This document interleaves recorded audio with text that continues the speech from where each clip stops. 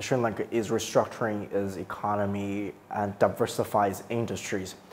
A port city is being constructed as an extension of the capital city Colombo and built with construction and engineering expertise provided by a Chinese firm.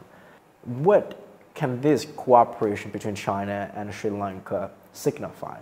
Colombo Port City development is a major step forward for which China has been taken the initiative, supported Sri Lanka.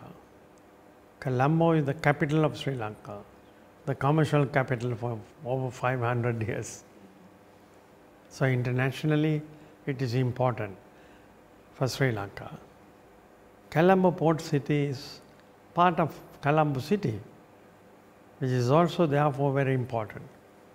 And over the years, Chinese investment and Chinese development plans has made once the area that was full of seawater in today to an island where buildings are coming up as a port city development. The President has given highest priority to a financial hub.